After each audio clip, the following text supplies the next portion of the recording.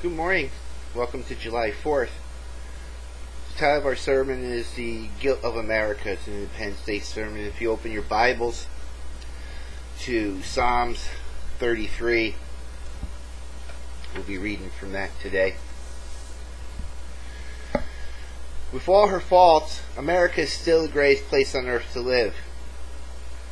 She's great in beauty, but that's not what makes her great. Great for her freedoms. Real trend today in America for anti-Americanism, anti-patriotism. The UN is doing much to strip us of our sovereignty, to revise history, and to undermine the character and integrity of our founding fathers, saying they weren't who we know they were. They say they weren't motivated by principle but by poverty. Were motivated by greed and desire for wealth. That's not true. The men who signed the Declaration of Independence had far more to lose than to gain. Most were very wealthy already. 24 were lawyers and such. 9 were landowners or rich farmers. 11 were merchants.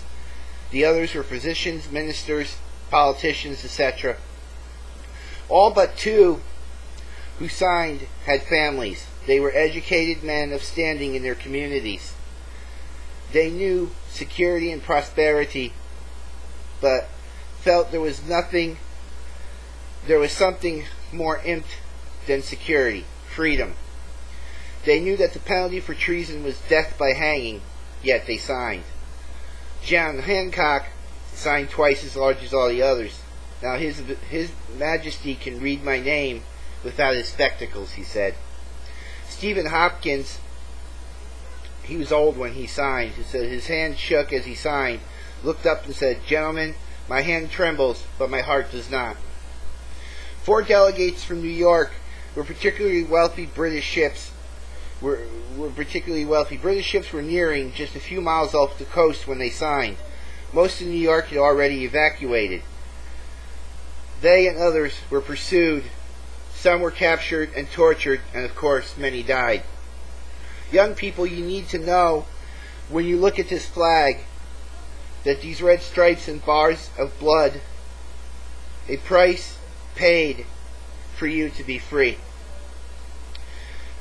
And when young people today burn the flag in ignorant demonstrations, it's not freedom of speech, it's high treason against the land, and of the land of the free and the home of the brave, and should be prosecuted as well. Thanks for the greatness of America, great for her freedoms. Just as the revolutionists wanted to rewrite history in order to undermine the character and integrity of our founding fathers, they also want to undermine our godly heritage. They try to tell us that this nation wasn't really founded upon God. Why can't some Americans accept their roots? Even the South American president years ago said, "People came to my continent looking for gold, but those who came to America were looking for God." In 1620, the first pilgrims arrived.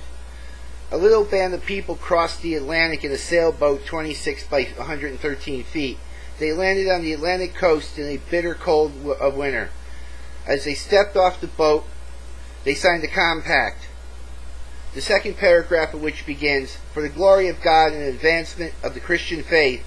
The first winter was rough. At times, the daily ration of food was 5 grains of corn per person per day. 44 died in the first 5 months, and 58 survived. In the fall of 1621, they reaped their first harvest, 21 acres of corn. Their immediate response was to thank God. They marched through the cornfield singing, "The earth is the Lord's, and fulfillment thereof, the world, and they that dwell therein."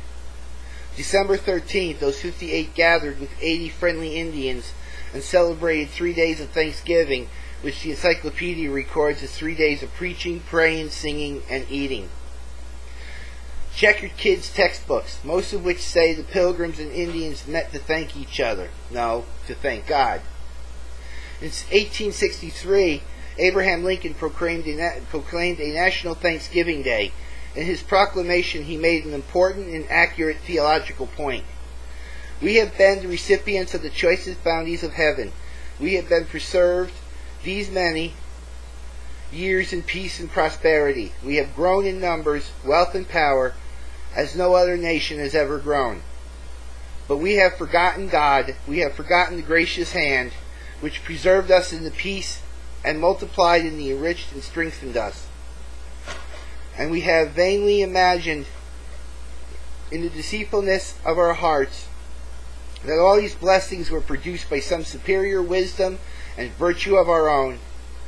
Intoxicated with unbroken success, we have become too self-sufficient to feel the necessity of redeeming and preserving grace. Too proud to pray to God that made us. The Puritans, they gave their reasons for coming to America as well.